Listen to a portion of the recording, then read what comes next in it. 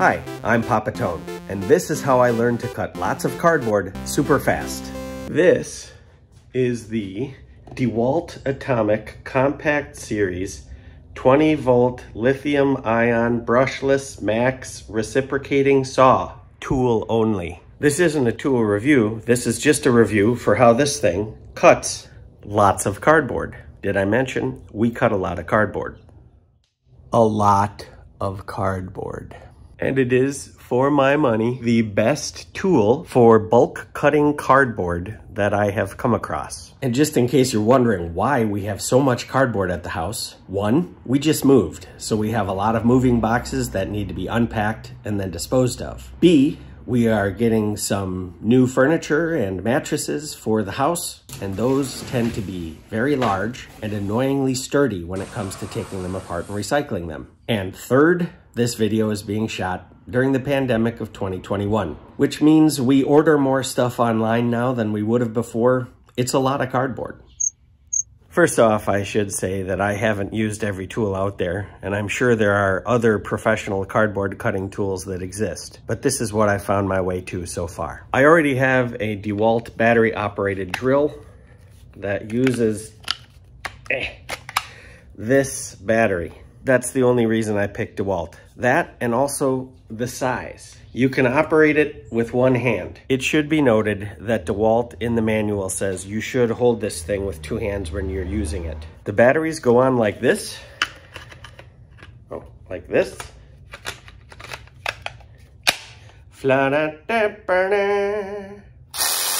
This is the first tool I bought for cutting cardboard.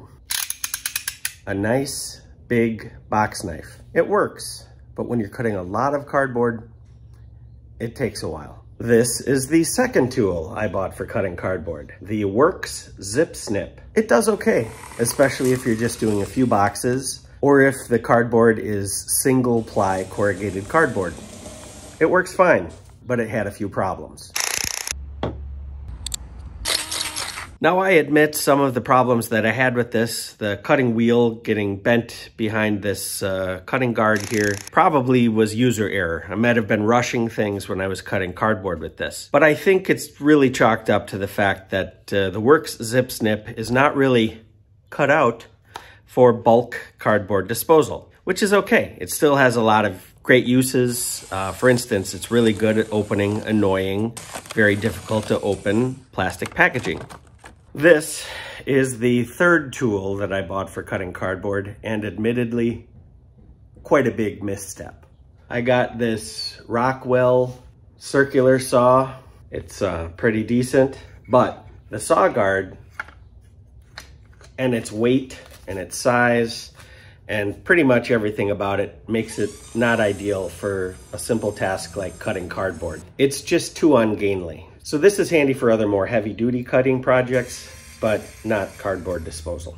And that brings us to my fourth and current choice, the DeWalt reciprocating saw. How did I land on this? It's pretty easy. It takes apart reinforced packaging, multi-layer cardboard, super fast. It makes this task easy and reduces the time involved probably by at least 75%. Things that are sort of downsides, it's $100. It doesn't come with a battery at that price, so if you're not already invested in the DeWalt battery system, you'll have to pay more. It's a power tool, which is good and bad. That means it's got enough power to do this job extremely fast, but you can't let a kid use this thing because they'll hurt themselves.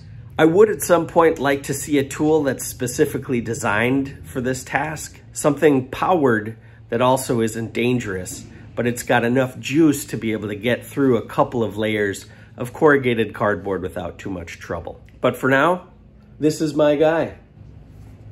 Or lady. However you want to name your tools is up to you. Sorry about some of the background noise there. Some of the hardworking folks of my neighborhood are out and about, going about their tasks, and I should be doing the same thing. So, I hope you found this information helpful, and I hope soon we can get back to regular life and not ordering so much stuff that necessitates me having this tool for this purpose. I'm PapaTone. Take care, everybody. This is the DeWalt reciprocating 20 volt atomic max brushless reciprocating saw. Its name is almost as long as its body.